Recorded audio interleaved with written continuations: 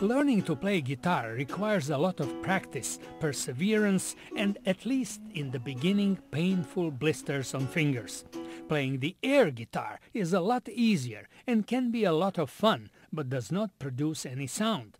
Now researchers from Goldsmiths, University of London and the University of Sussex used gesture recognition technology to build a digital instrument that turns the air guitar motions into music. What we've done is really take a whole bunch of different sensors, accelerometers, gyroscopes, magnetometers, pressure sensitive stuff, and then combine that obviously with a mobile phone which has the computational power to actually drive real-time music synthesis.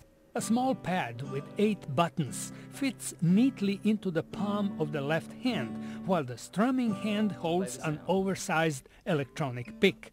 By pressing the buttons, the player chooses chords, which can be played with the strumming motion of the right hand. So we mapped out the entire guitar and bass fretboards, and we did acoustic and electric guitar, and we did single notes and chords, and the total I think came to something, it was well over 1,000 samples, so there's a huge amount of possibility. With just a few minutes of practice, someone who has never played a guitar can learn to play a simple riff.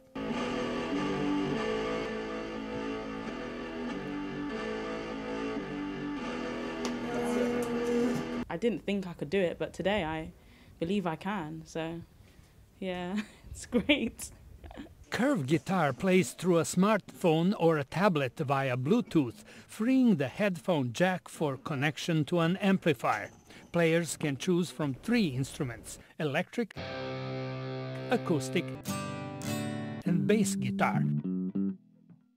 And the pick is sensitive to the intensity of the strumming motion.